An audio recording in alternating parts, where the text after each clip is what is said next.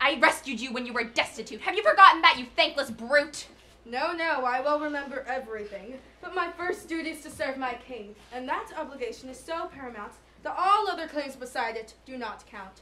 And for it, I would sacrifice my wife, my family, my friends, or my own life. Hypocrite! All that we most revere, he uses to cloak his plots and camouflage his ruses. But if he is a traitor, as you declare, then how could you condescend to be his heir? Sir, spare me all this clamor. It's growing shrill.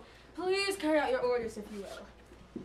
Yes, I've delayed too long, thank you kindly. You're just the proper person to remind me. Come, you are off to join the other boarders in the king's prison, according to his orders.